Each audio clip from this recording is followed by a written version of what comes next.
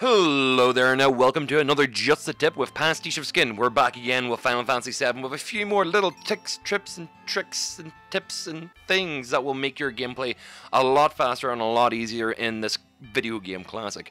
What we're going to show you today is where to find your first ribbon.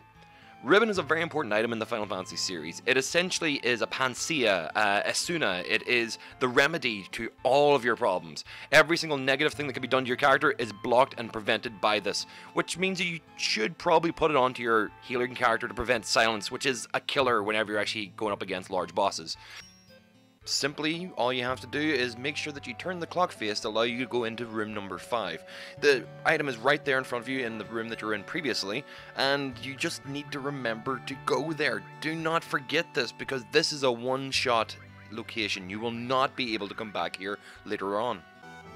As an added bonus to the tips and tricks that we give you here at Just a Tip, I wanted to tell you about another enemy skill that's really useful and important, and will come up really soon after this point of the game.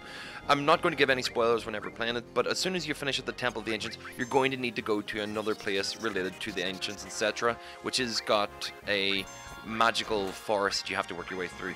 On the way there, whenever you get to that location, you'll run into this enemy type. You'll obviously recognize them as soon as you see them in the area if you go into a random battle. All you want to do is fight them until they perform a skill on you called Level 4 Suicide.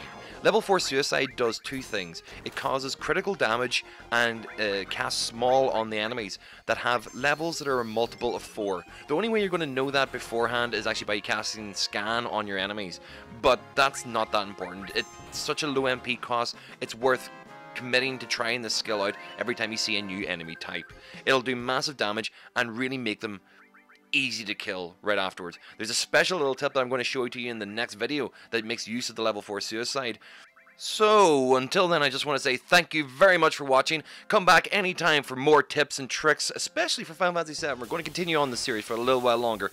So come back in the next episode, learn another special little trick, and I will see you guys in the next video. Bye-bye!